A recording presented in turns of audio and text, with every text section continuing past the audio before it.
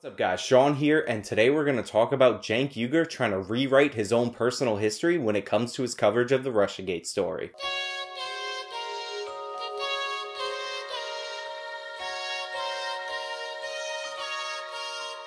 As many of you already know, Robert Mueller concluded his investigation into whether or not the Trump campaign colluded with the Russian government to steal the election from Hillary Clinton in 2016.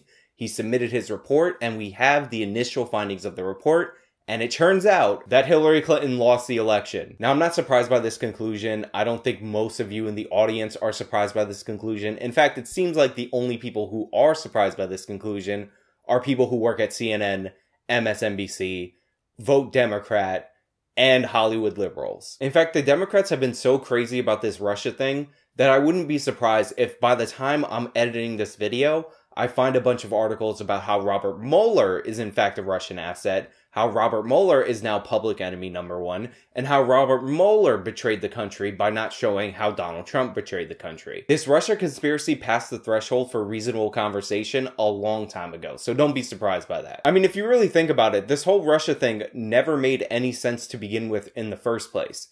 If you were the Russian government and you wanted to capture a candidate and then run them for the presidency, why would you capture the candidate that wasn't even likely to run, let alone win the Republican primary, let alone win the general election? I know there are a lot of overly convoluted political conspiracy movies and shows out there, but Donald Trump legitimately, on paper, would have been one of the least valuable people for the Russians to have as an asset and then run for presidency because nobody thought he was going to win. Now, while Russiagate was ridiculous and absurd on its face, that didn't stop the people in the mainstream media from jumping on that grenade as fast as humanly possible. Just watch this video of Rachel Maddow, who basically has turned her entire show into an Alex Jones-like conspiracy theory broadcast of Russiagate, almost crying now that it has been shown that Russiagate didn't happen and Donald Trump didn't betray the country. Our job tonight, as a country, sort of, or at least what everybody in the country is going to be doing tonight, is trying to figure out what it means that the report of Special Counsel Robert Mueller has finally been submitted. Whether we figure this thing out as a country, whether we, the country, are ever fully told what Robert Mueller really figured out about Russia messing with our election to try to elect Donald Trump president, and whether Trump and his campaign were in. Right? There has never before been a president, there's never been a high, not since the 1700s has there been a high-ranking government official who was investigated for potentially being in the thrall of a foreign power. It's certainly never happened to a president.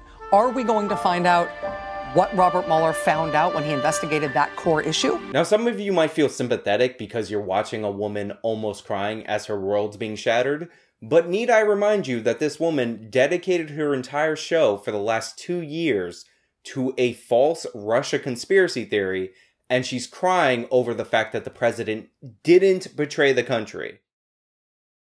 Now, it wasn't just Rachel Maddow who had her world shattered, it was also Don Lemon over at CNN, which, by the way, you could take any clip from any segment on CNN, and you would swear by the look on the anchor's face that somebody came in and shot a puppy and then told them to go on air right after. They look so somber, they look like they just came from a funeral. It's absolutely amazing. So let's bear in mind what we got today is a summary of Robert Mueller's findings. It is not the entire report. And what we have learned, quite frankly, it raises a lot of new questions as we move forward. One of the biggest questions tonight, why did Robert Mueller not come to a conclusion on obstruction himself? So make no mistake, this is a good thing that Mueller found no collusion with Russia by Trump or his campaign. That is a very good thing for the country. But the fact remains, Russians did interfere in our election. Look how sad and obviously hurt Don Lemon is that President Trump, again, did not betray America. Now, to be 100% fair, there were people on the left and in left-wing media who did not buy into the Russia conspiracy. Jimmy Dore, who I've been very critical of in the past, never bought into the Russia conspiracy, and he shamed people on the left for reporting this story over and over again and not focusing on policy, because he knew that it was just a scare against the Russians and it was meant to promote a pro-war agenda. Kyle Kalinske also comes to mind as somebody who did not buy into the Russia conspiracy hoax, so credit where credit is due. However, one of the people that are claiming that they never bought into the Russia hoax is Cenk Uygur. However, that is not the case. The Young Turks recently put out a video entitled Cenk Destroys His Critics, which is a video where Cenk explains how he never really bought into the Russia conspiracy theory, and he showed clips all from last month of him hedging his bets on Russia. Gene C. Bradshaw writes in with an angry tweet, which is always fun. You F-words have been yelling tick, tick, tick, tick for 2 effing years now. Just come out and admit it. We were wrong. No deal. I will not admit that. In fact, I'll show you how right I was. Yeah. You say there's no collusion in the election. Okay, that's true, right? Mm-hmm. And to the degree that we covered that, and we minimize it throughout, you're gonna see it with your own eyes, okay? Okay, then I would say yes, then we would be wrong about that part. Now, unfortunately for Cenk Uygur, he's not gonna get away with rewriting history, because I happen to have a very special power, and that power is remembering things that happened before the month of February. One of the crimes that would be alleged is not collusion. That's not an actual term used in legalese. One of the crimes would be conspiracy.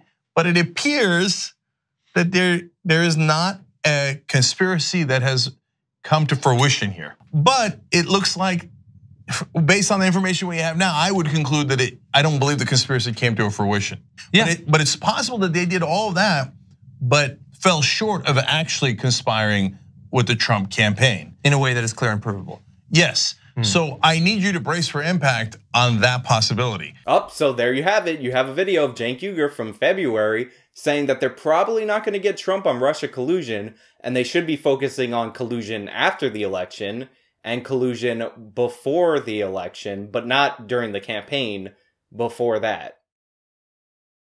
Now, before I shatter the narrative that Cenk is trying to force feed his audience and the world, I do want to point out that TYT wasn't the worst when it came to covering the Russia story, and they did often say that there were extra crimes like money laundering specifically for the Russians, that the Mueller investigation and other investigations should focus on and should look into. However, that's also nonsensical, and the idea that they weren't pushing collusion during the election is a complete and total lie. So let me just take care of the money laundering thing right quick so you guys don't have to worry about it. Essentially what money laundering is people trying to change the origin of illegitimate money to make it seem legitimate. So you'll have drug dealers or some other form of criminals funneling their money through a legitimate business or what looks like a legitimate business, so that on paper, it looks like the money was made legally. There's also another aspect to this where people try to shield their money from taxation by putting their money into low tax or no tax assets. And where this possibly connects to Trump is that one of those assets is real estate, specifically New York real estate, but other real estate throughout the country can also be used,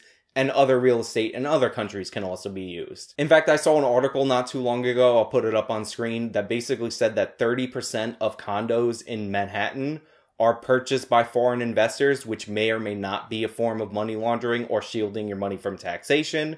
And where this connects to Trump is that Trump sells real estate. He works in the real estate industry.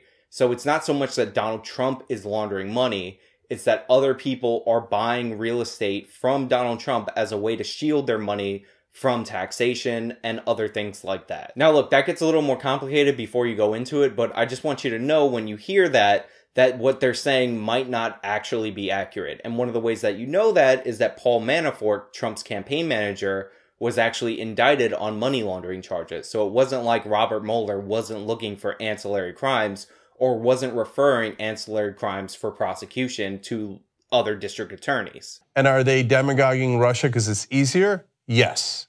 So I agree with you on that.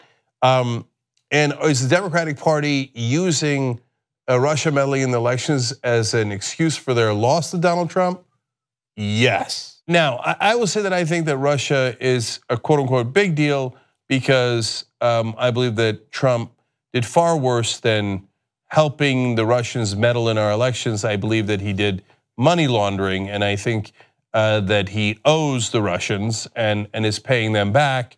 And I think it is a wildly dangerous situation for our democracy. So of all the clips that Cenk Uygur showed, this one is my absolute favorite because it comes from an interview on February 8th that Cenk did with Kyle Kulinski. And Kyle Kulinski, you might remember from earlier in this video, is somebody that I mentioned who did not buy into the Russiagate conspiracy. Now, if you watch that interview, which is about an hour long and it will be linked in the description box down below, you'll find that the entire basis of that interview is that Cenk and Kyle essentially agree on everything, except Cenk thinks that Trump colluded with Russia during the election and Kyle doesn't. For Cenk to isolate a clip from that interview where he's arguing in favor of Trump colluding with Russia during the election and pretend that that's a clip of him not doing so is absolutely ridiculous.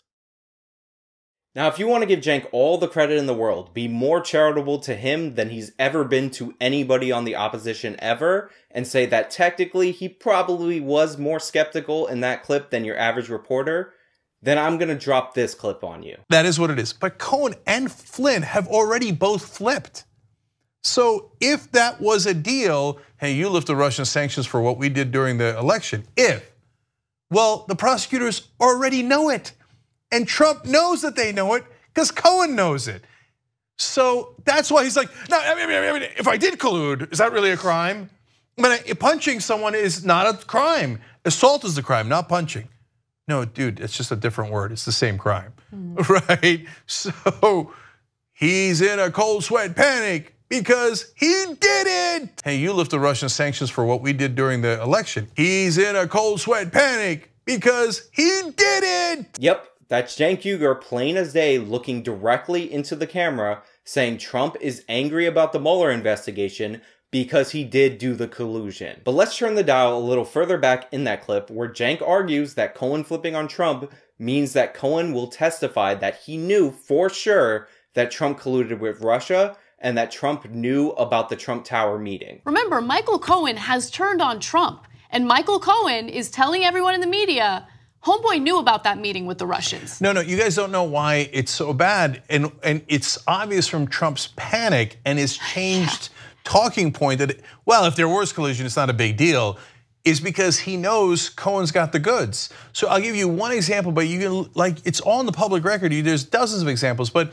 in early 2017, New York Times had an article about how there was a secret proposal given to a Trump administration official early in his administration to lift the Russian sanctions. It was in a sealed envelope. Do you know who it went to? It went to Michael Flynn. Do you know who gave it to him? Michael Cohen and Felix Sater.